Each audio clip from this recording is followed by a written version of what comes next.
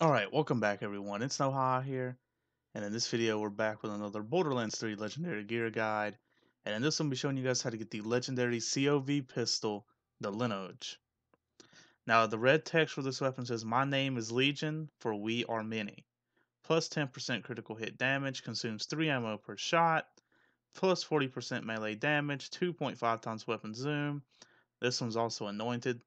Damage is 509 times 4, accuracy is 20%, handling is 58%, reload time is 3.3 seconds, fire rate is 8.95 a second, with a 39 shots to break.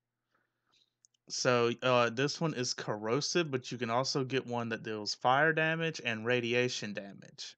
Those are the only 3 elements you can get. You cannot get one that deals no element. Now, in order to get this weapon, we're going to be killing Lavender Crawley, which is one of the little crew challenges, legendary hunts for Hammerlock. You're going to come right here to the droughts, and you're just going to follow where I go right here on the map. It's very simple to get there. You're going to have to spawn right here at this location every single time you want to farm it. Get a vehicle and drive over here because there's no, like, save station that I know of that's close to this place.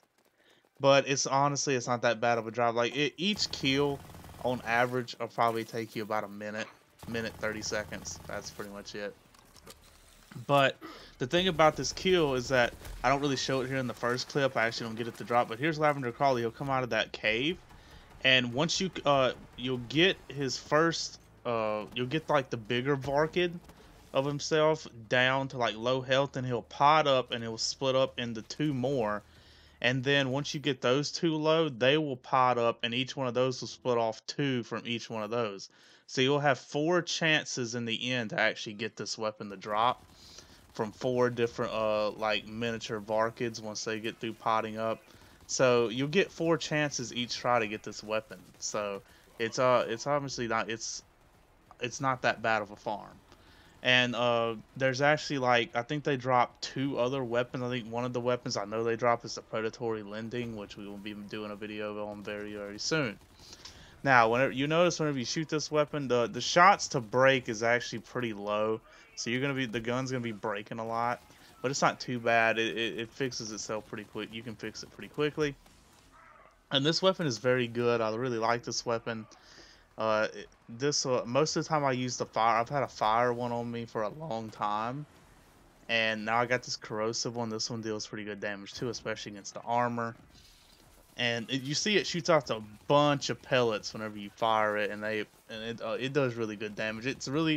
It's not the most viable weapon against Grave Ward, but still, this weapon actually does pretty good damage against Grave Ward and other big bosses because of how many pellets it shoots out.